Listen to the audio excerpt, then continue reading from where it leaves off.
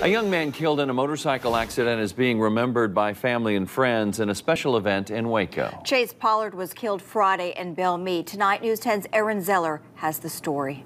Friends and family of Chase Pollard say he was a car and motorcycle enthusiast, and there was nothing that could keep him off of his bike. Chase was fascinated with everything having to do with wheels. He liked bicycles, cars, motorcycles. He was riding his sport bike Friday afternoon outside Belle Meade when he was suddenly hit by an SUV.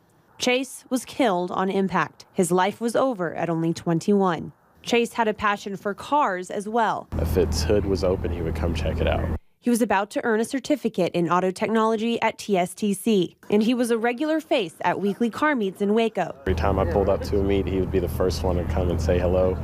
And tonight, the car and bike community came together to honor their fellow rider. It does hurt us as a community because we're all basically like a big family. Chase was not just a son, brother, and friend.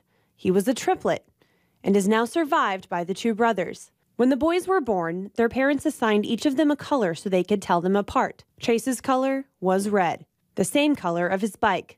And tonight, it was the color for everyone at Chase's memorial. We're wearing red tonight to represent his favorite color and just to kind of show out for him because he showed up for us, so we might as well show out for him. This is the bell that Chase had attached to his bike.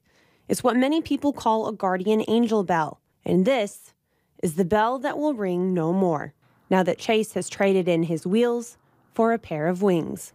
In Waco, Aaron Zeller, KWTX News 10.